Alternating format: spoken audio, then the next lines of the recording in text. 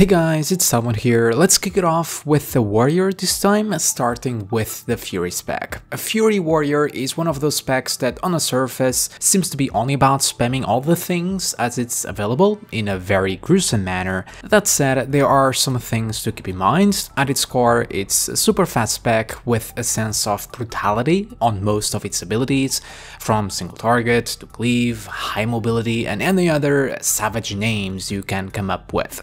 Now, before we talk about those same abilities, let's go over talents. On the first tier, we get talents to improve your rage generation, such as War Machine. Auto attacks generate 10% more rage, and your movement speed is increased by 30% for 8 seconds, and 10 rage is generated every time a target is killed. Pretty self-explanatory, a great talent to use in open world or dungeons where you can reliably proc it for extra rage. As for raid bosses, not really that worth it. For that, you would want Endless Rage. Every time you win Rage, you gain 6 Rage. This is by far a much more suited talent for raiding. As for a Fresh Meat, a Bloodthirst has a 15% chance to trigger in Rage and heal you for 20% more. The extra chance on enrages isn't really that worth, but the bonus heal can be decent for open world or I imagine PvP. On the next tier, Double Time will give you an extra charge on charge and reduce its cooldown by 3 seconds. So just better mobility overall and more rage if you abuse those same charges. As for Stormbolt, is a stun, so amazing to take for Mythic Plus. Impending Victory improves your victory rush, but generally not worth to take. Tier 3 we get Sudden Death and Fury Slash. Both of these share about the same DPS increase. Sudden Death adds a proc, providing a free execute, granting some extra rage on top of damage.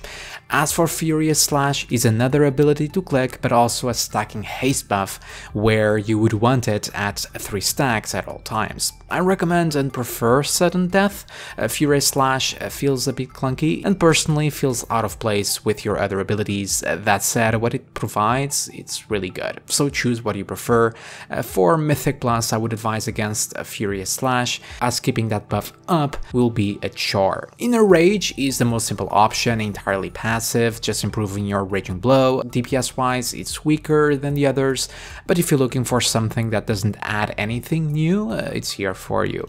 On the next one is entirely optional. Bounding Stride will improve mobility again, this time on Heroic Leap, providing a movement speed increase after each leap and reduce its cooldown. So great, but when you don't need mobility, Warpaint will then be great to reduce damage taken, while in Rage is up by 10%. As for Furious Charge, is also good for solo content or PvP. On to the next one. Carnage tends to be your go-to, reducing rampage cost by 85 to 75 and increasing its damage by 15%. A lot of your damage is around rampage anyway, so this just means better and more frequent rampages. Frothing Berserker isn't bad, increases the rampage cost by 10, but gives a buff to increase your overall damage by 10% and haste by 5% for 6 seconds after you use it. On paper, is really good when combining with cooldowns, but currently Carnage performs the best, might change with time.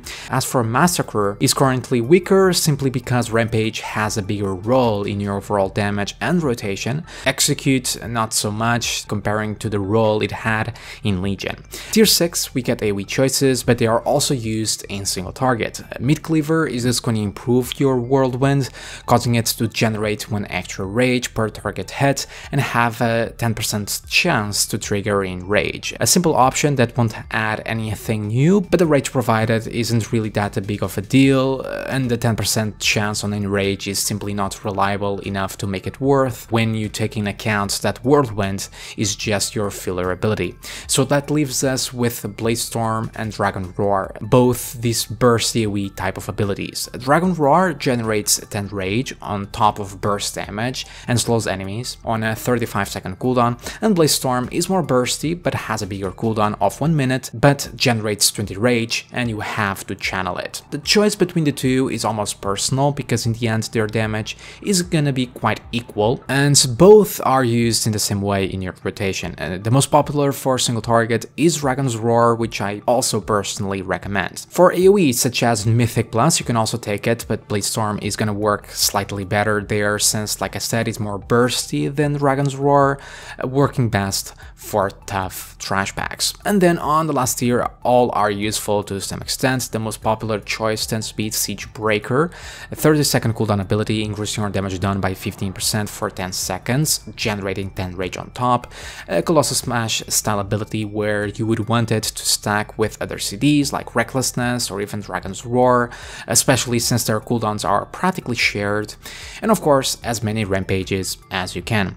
As for Mythic Plus and the like, works great as well since you can spread its debuff with your Whirlwind, more on that later. Reckless Abandon will in turn be the more bursty option, making your Recklessness generate 100 rage and last for 4 seconds longer, so yeah, quite bursty. And Anger Management to in turn provide more frequent Recklessness, lowering the CD to about 1 minute. So yeah, all work pretty much. Their DPS differences are minimal, so you can choose what you prefer.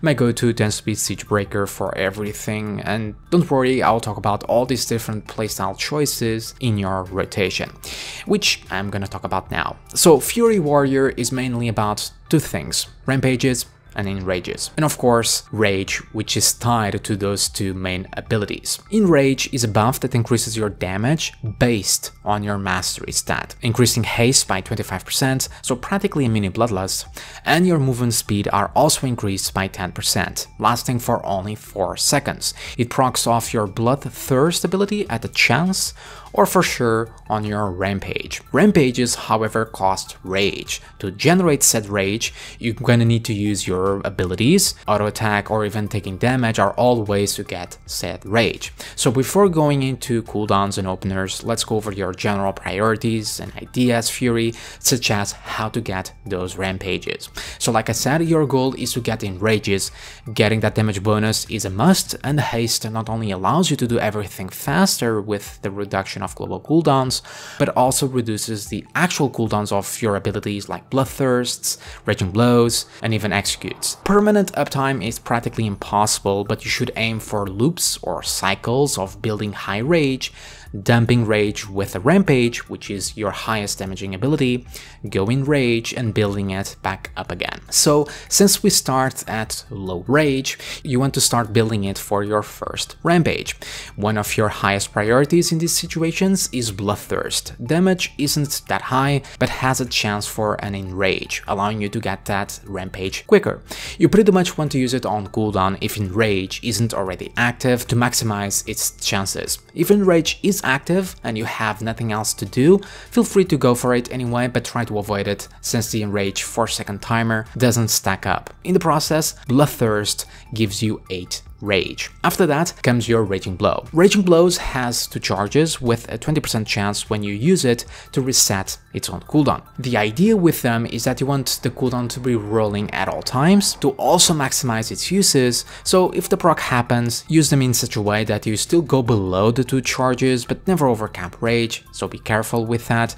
In this situation we are rather safe, so getting procs just means a quicker rampage, which is the second job of Raging Blow, being a quick rage builder since it gives 12 of it. Now when you reach 75 rage, your rampage becomes available, so feel free to use it. The idea with rampage is that you want to use it whenever it's available to get in rage, dumping most of your rage in the process. So after you use it, you get into this berserk mode where all of your abilities are coming off cooldown much quicker, so you keep the previous priorities and use Whirlwind as a filler when nothing to click for some more rage. So same as before, but faster. faster. As for the execute proc, the general idea with them is that you only want to use while enraged as well, so after a rampage or when Bloodthirst procs, so keep track of that enrage buff. Getting a weak aura will help here. Mine is a non-conventional one. If you want it, do check down below in the description, the guide does amazing work, but this execute usage follows through your execute phase as well, so when below 30% of HP. Keep in mind, execute gives 20 rage, both the proc and the normal one, so be careful to not overcap it. But again, just focus on using it while enraged. And then you just keep on with this cycle or loop, building rage to go for another rampage, get enraged, spam as much as you can, and build towards another one. With bloodlust effects and other buffs, like your CD, which we're gonna talk about in a bit, this gets even more crazier, so you might get to a point where rampage is ready to go again, while still being enraged. This can also occur if Bloodthirst Enrage procs before you do your rampage. If that happens, you can delay it for a little bit if you have other abilities to press. That said, you don't want to overcap rage, so use it either below 90 rage or when the enrage actually drops. But yeah, not too complicated, just a lot of button spam. If with a Furious Slash, you're just gonna have to fit it in and keep up with the buff, so you're gonna try and use it in between your Raging Blows and Bloodthirst cooldowns. So same priorities as before, Bloodthirst use on cooldown when not enraged, Raging Blow use once to get the CD rolling, and in between that, go for your Furious Slash to build up to the buff to 3 stacks, and then keep it up with a normal rotation and refresh said buff at the last possible seconds, or during those dead moments in your rotation where you otherwise would fill in with a Whirlwind, because remember, Furious Slash actually gives some rage as well. This idea follows even while opening up before popping your CDs, so be mindful of that. With those ideas in mind, let's talk about your cooldowns like Siegebreaker, Dragon's Roar, or Bladestorm, and of course, Recklessness. To explain them better, let's go over your opener. So when starting up a fight, this being spec'd into a Siegebreaker, you want to go for your Recklessness before you charge, which you want to use whenever possible, by the way. It gives 20 rage, so it's a great boost towards your initial rampage. That said, Recklessness improves all rage generation by doubling it, so those 20 rage from the charge becomes 40. Recklessness as a CD is just a means to get rampages much quicker. Its biggest benefit is the rage generation, meaning that your rotation stays the same, although a bit more chaotic as you're generating so much freaking rage. So be careful to not overcap.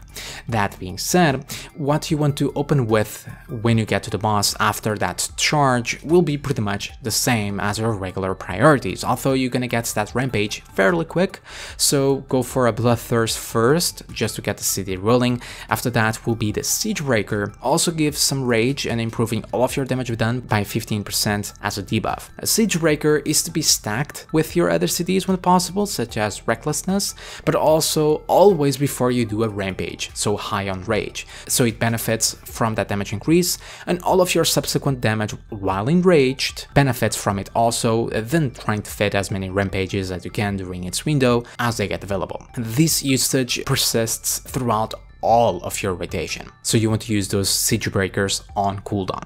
So immediately after that, you go for a Raging Blow to get the cooldown rolling, and then your other CD, Dragon's Roar. Dragon's Roar is another CD that should be stacked with your other CDs, primarily Siegebreaker for the damage increase, but not only that, you need to be enraged before using it, so it gets even more benefit, much like Execute. If you with Bladestorm instead, follows the same principle, although there's some more alignment to do since their cooldown timers are different, so mid-fight, and then after this, just keep it going. Be mindful of your rage while Recklessness is still up, and enjoy the massacring. Using those cooldowns mid-fight, again, use them pretty much on cooldown, just be mindful that if you can stack them, that's your main priority with those same CDs. And yeah, that covers it. On to AoE or Cleave. So to explain AoE in Fury is actually really quite simple.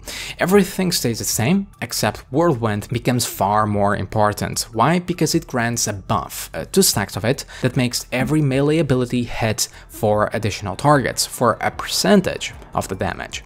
meaning you pretty much go for a Whirlwind first, then two abilities like Bloodthirst and Raging Blow, then another Whirlwind, more two abilities, and so on and so on. Same rotation, but just weaving in a Whirlwind every 2 button presses, and you want to start doing this anytime there's 2 targets or more. As for cities, stay exactly the same. The stacking of Siegebreaker with Dragon's Roar / Bladestorm with an Enrage is even more important here. In fact, it's key to burst AoE in Fury. And yes, Siegebreaker is spread by Whirlwinds, so you would want to build Rage for a Rampage, spread a Siegebreaker, cleave with a Rampage, get enraged, then go for a Bladestorm or Dragon's Roar and watch them numbers. And yeah, that covers it all. As for stats and traits, as always, strength is the king, along with, of course, weapon item level. In terms of secondary stats, haste is quite valuable as it has a pretty interesting effect with a spec by further reducing the CDs of Raging Blow, Bloodthirsts, and Execute, so in general faster rage generation for rampages. Mastery is followed by haste for more damage overall, while enraged. Crit is also pretty decent, with Verse being the weakest one. These stats, as most specs, do have breakpoints, and so they will shift at certain points. So remember to sim to figure out what's the best stat for you at any point in time. As for traits, none really change your rotation, and you can see on the screen what's currently best. And check down below in the description a website to track all of the trait powers as it change quite regularly, so you can keep up with any changes to traits as they change quite regularly, and new ones might come in. And yeah, that covers it all. As always, thank you for watching, hope it helps. Remember to like and subscribe to get more videos like this, and check out my Patreon if you wish to support the channel. Have a fantastic day everyone, and I'll see you all next time. See ya.